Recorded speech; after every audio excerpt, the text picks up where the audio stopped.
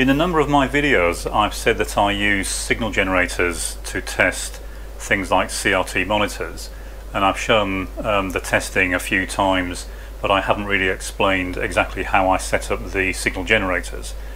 I've been asked if I could just explain briefly how I set these up to actually do the testing. Now, it's of course different for every type of CRT monitor, but I'll give a very brief outline as to how it's set up for this particular monitor, and then hopefully that will help anyone that wants to test these in the same way. It's quite a useful way of testing them, and testing the CRT monitor before you hook it up to the piece of equipment you're trying to repair can really save you a lot of time, because it eliminates any issues with the problem being the CRT monitor itself. So the first thing you need to do is figure out how to connect the signal generators. You're going to need at least 3 channels, and the 3 channels are for the vertical sync pulses, the horizontal sync pulses, and then some sort of video drive. So they're the 3 basic signals that you need to feed into a CRT in order to make it do something. So how you go about figuring out how to make those connections will depend on what information you have available. If you have a schematic, that's of course the easiest way. If you don't have a schematic, then look up the model number for the CRT controller board, not necessarily the CRT itself. And most boards have fairly standard pinouts. So you have units like the TV9, the TV90s, that sort of thing. And you'll find something like this. They're fairly common. There are variants of this, of course, and you'll need to figure out which pin is which. Now, if it's a composite video signal that the monitor's expecting, you can still use this exact same technique. The only difference is you'd have to combine the 3 signals you're getting from your signal generators using something like a resistive mixer or something like that, which is really just 3 resistors all feeding into the common video signal in such a way that the 3 signals from your signal generators get mixed together and create the composite video signal. That's obviously why it's called composite. It's just a composition of the 3 signals that are required to drive the CRT.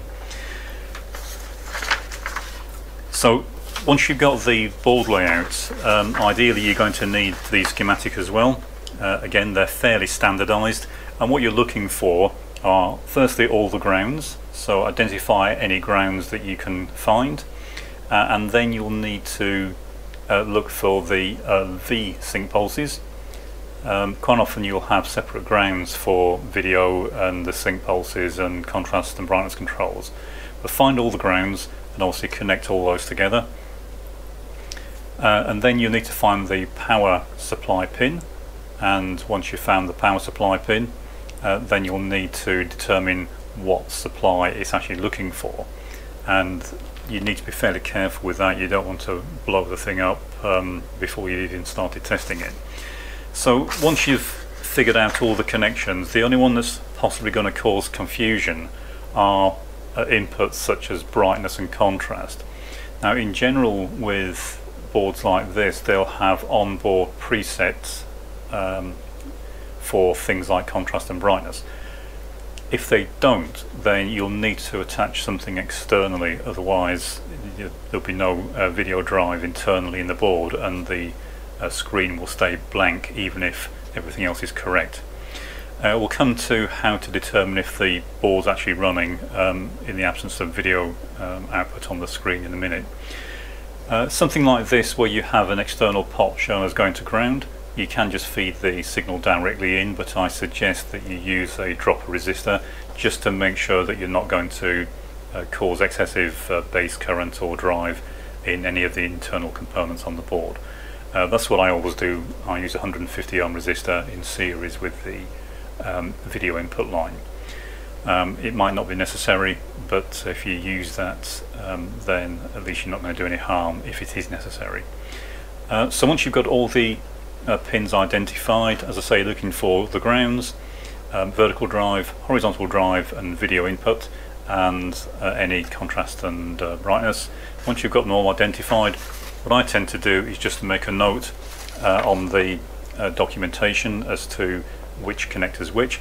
Sometimes you'll need to get an edge connector to connect directly to the board. In cases like this, there's a wiring loom comes from the back of the CRT. You can't actually get to it once it's actually installed, and you can then connect to that wiring loom rather than the edge connector directly.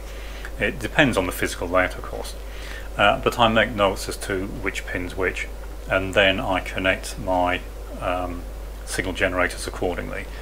So be very careful with the power. Make sure that you have the correct power pins identified first, and then get your video drives and sync pulse drives sorted out.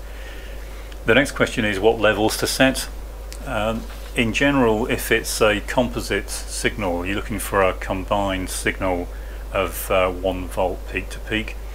With boards like this, again, if you have the schematic, you can simply look at the schematic to see what it's expecting, and this is of course not that fussy. It's going to be anything over 1 volt looking at the schematic, but because there's resistive droppers then and a capacitor, then chances are it will accept a very wide range of signals. But try to figure out what signal level it's looking for first. If you can't do that, then start all the generators at 1 volt peak to peak, and that way you'll be fairly certain you're not going to do any damage to anything. If there are external brightness and contrast controls that you fitted, turn them right up. You can always turn them down later. The next thing is to program the required supply parameters. In this case it needs a 15 volt supply, and according to the specification it draws about 12 watts, so I've set 1 amp as a current limit. What I normally do before I then go ahead and connect the signal generators is I will connect just the power and then power up the CRT board. And I'll do that while observing the neck of the CRT itself, and I'm looking to see if the heater's coming on. Normally the heater will come on as soon as you apply power to the board, but some will only power up the heater when they're receiving sync pulses, so just be aware of that. So what you can do is turn on the power. So I've got both signal generators, the outputs are turned off, so there's no sync pulses, no video going to the CRT board.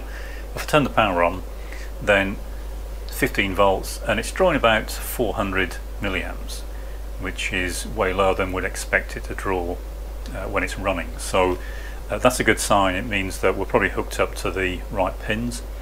If it was completely the wrong pins, we'd probably only draw 1 or 2 milliamps, and we can be fairly certain because it's drawing so much power that we're at least on the power pins. Next thing to determine is what values or frequencies to use for the signal generators.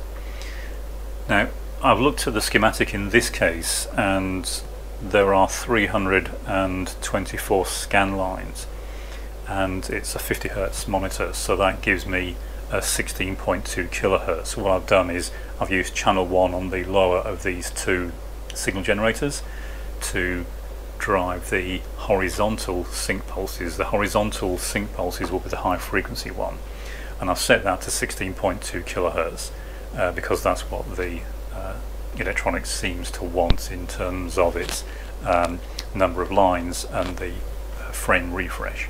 It's a 50 hertz monitor, so I've set the vertical frequency to 50 hertz, so that's the frame rate.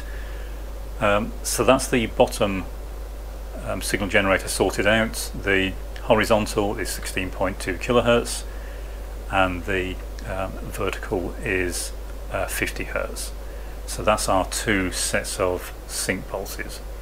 Then we want to be able to feed some video into it, and with a signal generator like this there are various arbitrary waveforms that are built into it, but you can define your own, and I've defined a couple that I use for CRT testing. Really what you're looking for is some vertical lines, or you can do horizontal lines, it depends on what you're trying to test.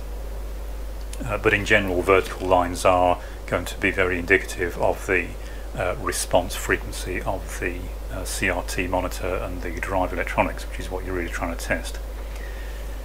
So The next thing is, well, what do you set for the video input? Well, if we set a frequency of 16.2 kilohertz, then what we'll end up with is one set of vertical lines for each complete frame, because we've got the same frequency on here as we have on this one. Now, if you wanted to lock them together, what you'd do is you'd feed both of your signal generators from an external frequency reference, and that way they'd be synchronized. Because I'm not doing that here, I'm not that interested in synchronizing it, I don't need to for the testing I'm doing. They will be running at slightly different frequencies, which is why you'll see the patterns move across the screen. And then we need to set a suitable amplitude for the video input.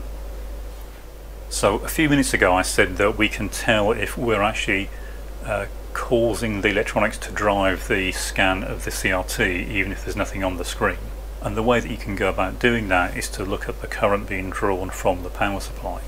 So at the moment it's drawing around 350 milliamps, but if I now turn on the vertical and horizontal sync pulses, I'll leave the video off for now, then we should see that current rise quite significantly, because it means that the deflection circuits will have been triggered in the CRT, and it'll be trying to sweep the electron beam across the screen even if nothing's showing.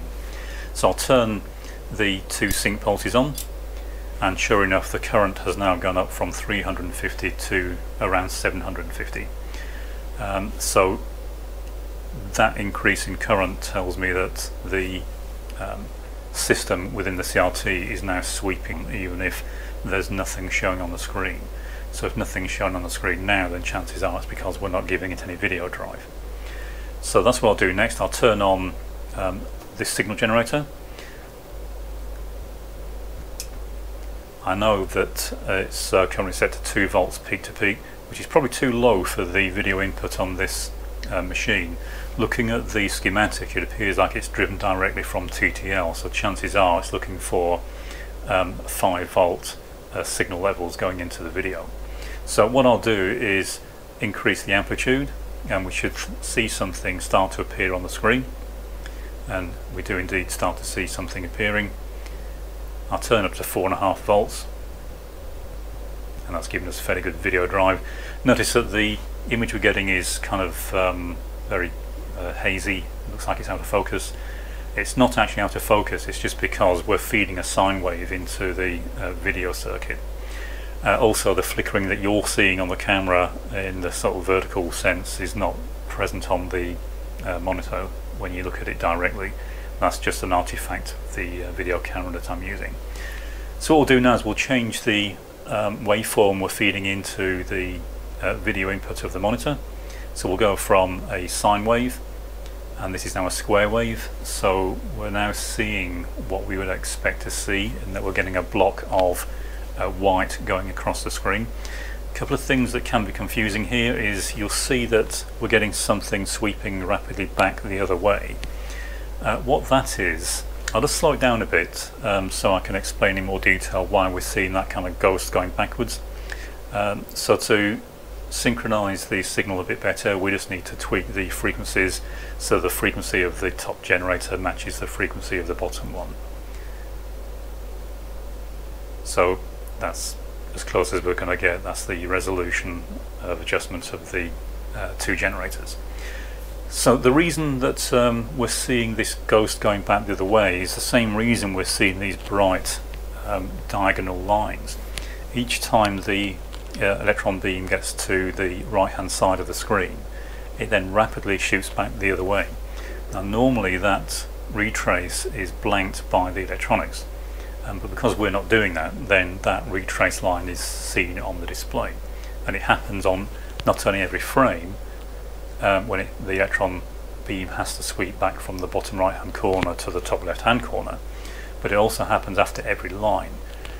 And because during that retrace there is video input in terms of this square wave we're feeding in, then there's this ghost that we see going back across the screen. It's wider than the white bar we're expecting to see, because the electron beam is sweeping back much faster than it sweeps from left to right. So from right to left it's going very fast, and from left to right it's going slower.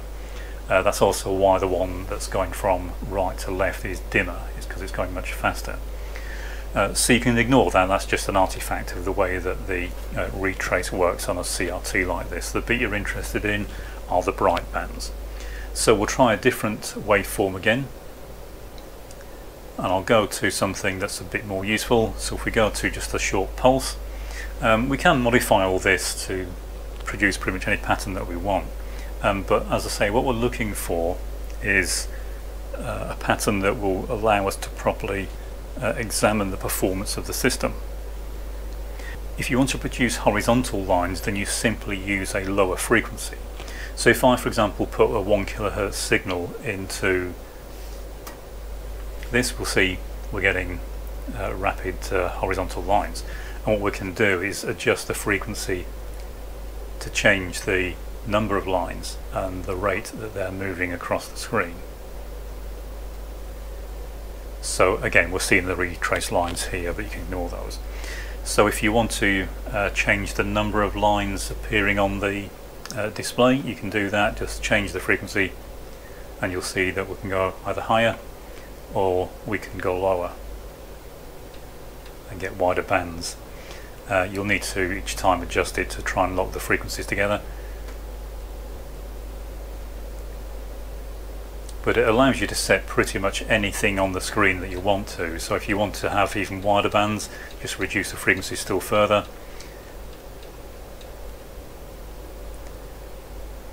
And now the spacing of the bands is due to frequency, and the width of the bands is due to the pulse width of the pulse we're feeding into the CRT. So you can adjust the frequencies to whatever you want. If we go back to 16.2 kHz, then we'll go back to the bar that we had. If we double that, we'll get 2 bars because we're giving 2 pulses per line. So if I go up to 32.4 kHz, notice we're now getting 2 bars. I'll try and slow it down a bit. Again, I'm just going to tweak the frequency a little bit to try and make these two synchronize. If you did use an external clock reference or signal reference for your 2 generators, then these would be synchronized, they wouldn't keep moving across the screen. So you can see that you can change the frequency, you can change the waveform that you're using, and that will give you different patterns. But really what you're looking for is just a simple way to test the monitor. It allows you to test that the height's correct, the width is correct, and that the system is fundamentally working, and it separates it from the complication of trying to get the main electronics to run while you're trying to maybe fix a fault with the CRT. You just need to determine the voltage levels to feed in, and as I say, if you start with 1 volt on each, if the sync circuits don't start up, then try increasing it. Don't go too high. If you're up to 2 or 3 volts and it's still not working, then you might have a faulty board. Don't just keep increasing it indefinitely, you'll probably damage something. And with the video, again, use a resistor in series with the video input just in case, and then just increase out to 3 or 4 volts, and then you should see something appear on the screen. But that's pretty much it. If it's a different layout, you do exactly the same thing, just figure out which connections are for those 3 inputs. But they're your 3 basic inputs: vertical sync, horizontal, and video. Remember that the horizontal is the high frequency one, vertical is the frame rate, 50 Hz, 60 Hz, whatever it is, and then the video input is an arbitrary signal of your choice, depending on what you want to display on the screen. Okay, well, hopefully that will be of help to some people. If you want me to go into this in more detail or to demonstrate a composite mixer, then let me know.